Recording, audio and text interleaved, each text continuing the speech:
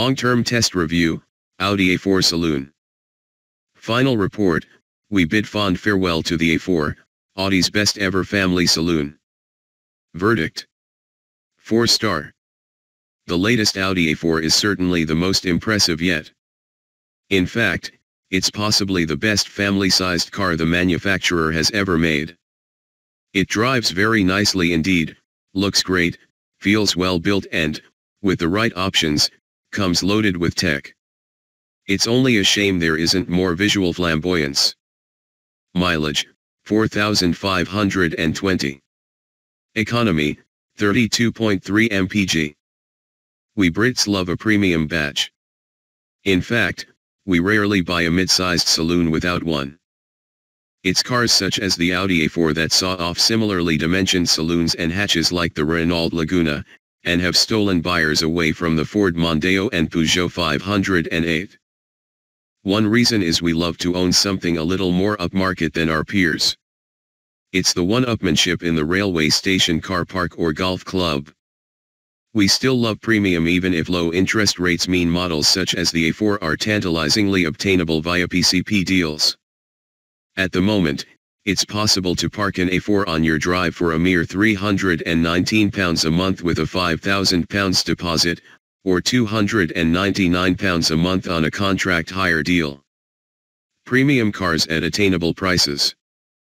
If ever a car encapsulated premium design, it's the A4. It looks wide from the front, long and sleek from the rear, and has strong LED graphics in the tail lights. It's the same inside.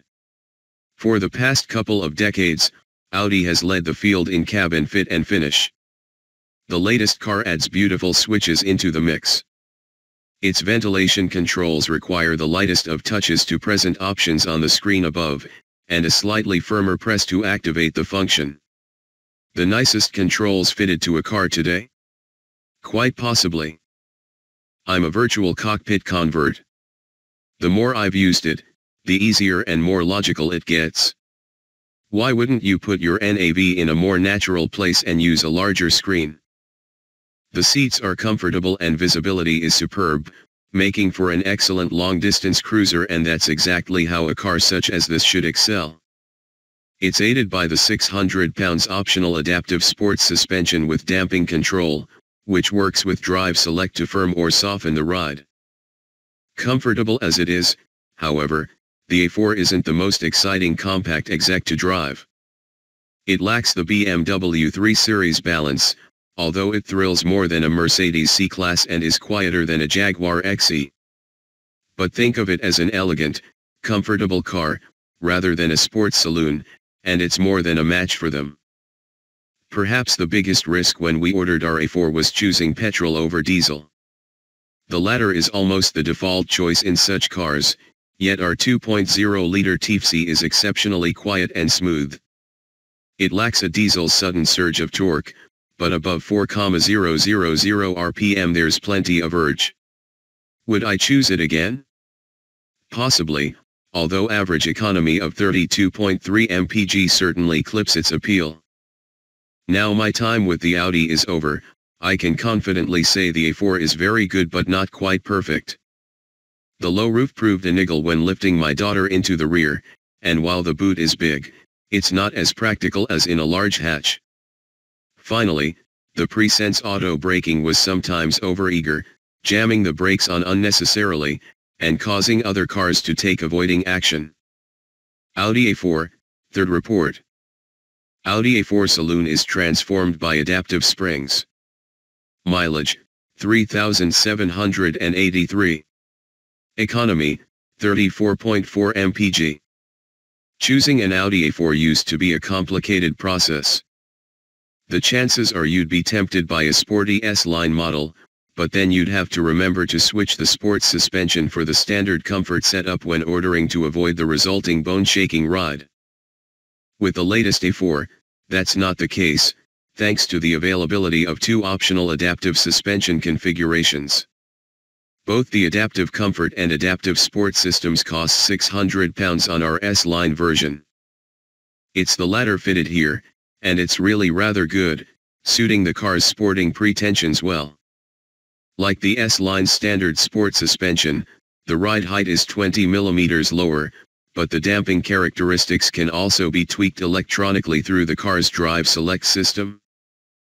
The usual comfort, dynamic, efficiency and automatic settings are available, while individual mode lets the driver tweak the steering weight, throttle response, gear shift points, and the firmness of the damping independently. I've found dynamic steering, comfort suspension and throttle, and the gearbox in automatic to be the sweet spot, aside from rare occasions where a B-road warrants the full sport mode treatment. When the situation crops up, the A4 impresses with solid body control. Despite the lack of quattro four-wheel drive, our car has plenty of front-end grip and stability. It doesn't thrill like a rear-drive BMW 3 Series, but with decent steering there's just enough in the way of driver involvement. The sportier 225 pounds flat-bottomed steering wheel helps, too, and is just the right size for the A4. It makes the whole package feel that little bit more agile. The fact that this A4 has a 2.0-liter petrol engine and not one of the diesels has raised eyebrows.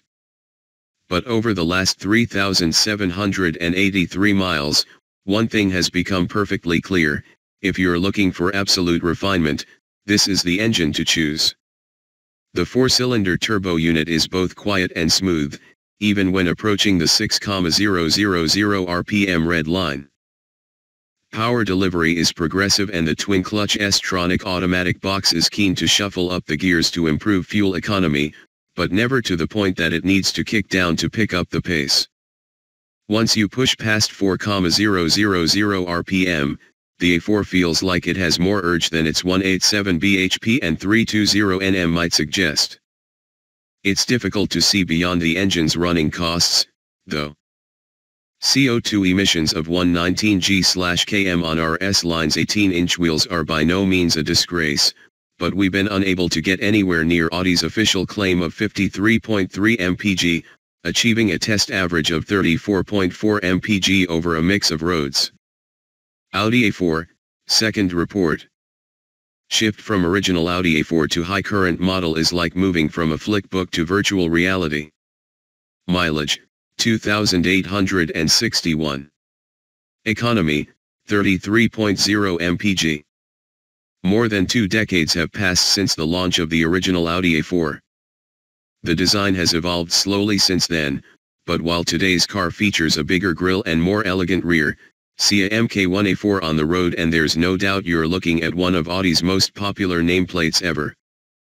Climb inside and the changes are even greater. While the first and latest A4s share an elegant look, it's clear they're from opposite ends of the evolutionary spectrum.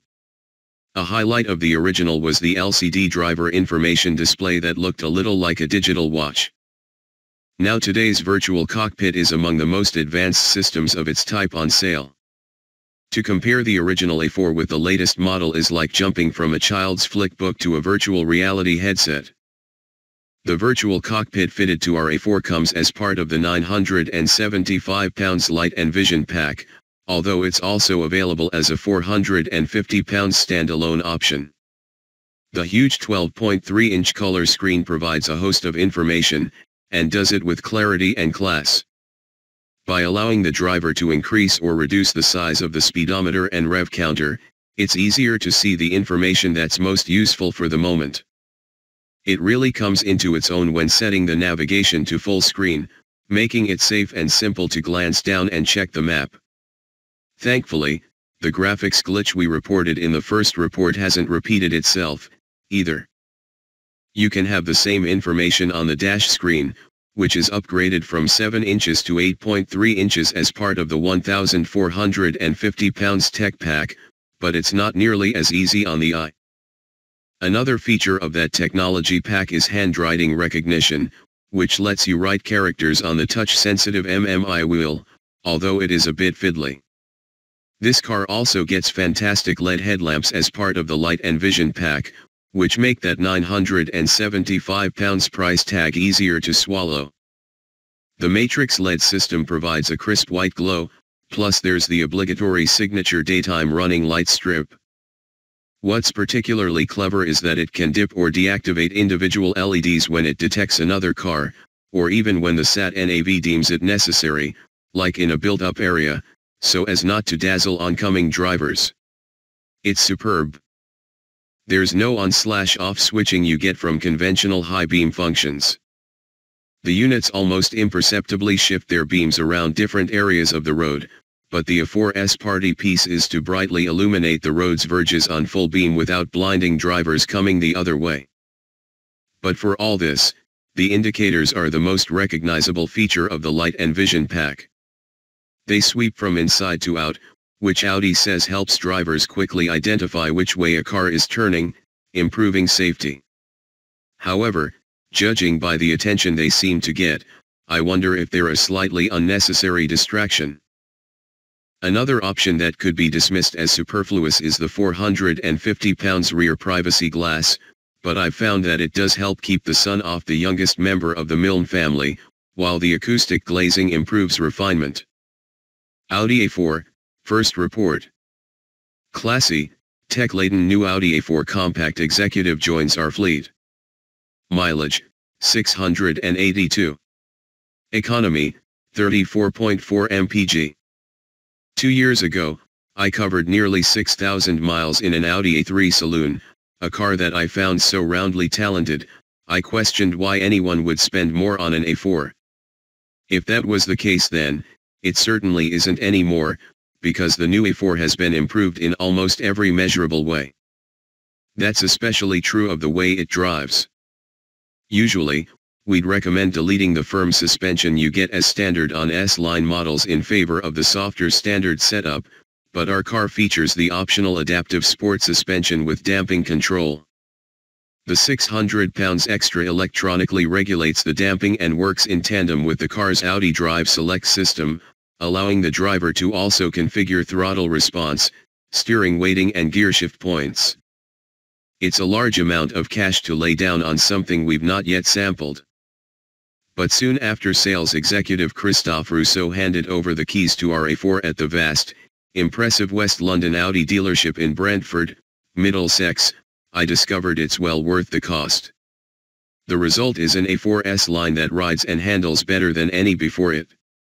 And while it can't match the thrills offered by an equivalent BMW 3 Series, it's at least as comfortable. On my kind of journeys, that's what counts. We also took the slightly unusual step of choosing a 2.0-liter TFC engine over a diesel. Unsurprisingly, there's a fuel penalty for doing so. Our average so far is just 34.4 mpg against an official average of 53.3 mpg. Still, thanks to the more efficient 7-speed S-tronic automatic box, CO2 emissions stand at just 119 g/km, although it's worth noting that figure is for models with 18-inch wheels. Choose 19s, and the car will move up to the next VED band.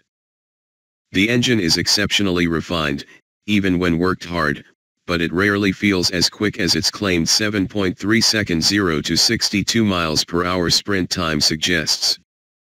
Not that you'll notice, as you'll be spending more time taking in the range of advanced technology fitted to our car.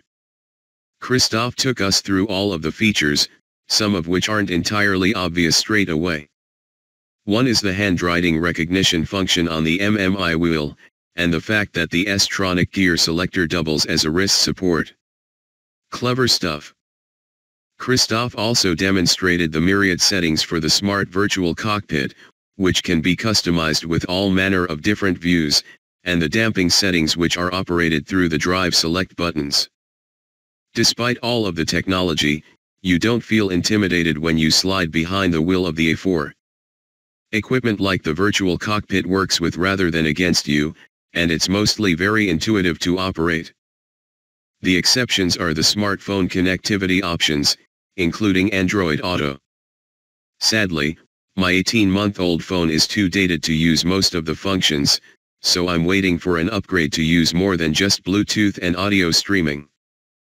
But for all that, the A4 is my family car first and foremost.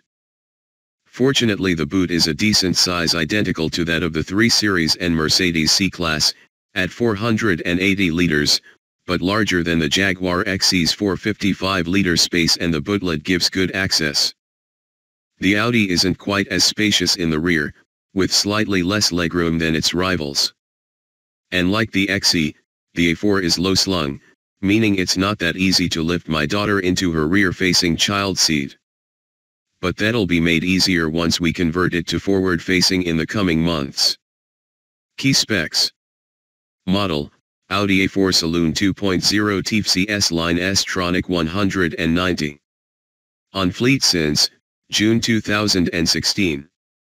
Price new, £32,080. Engine, 2.0-liter 4CYL turbo petrol, 187 bhp. CO2/tax, 119g/km/pound 30.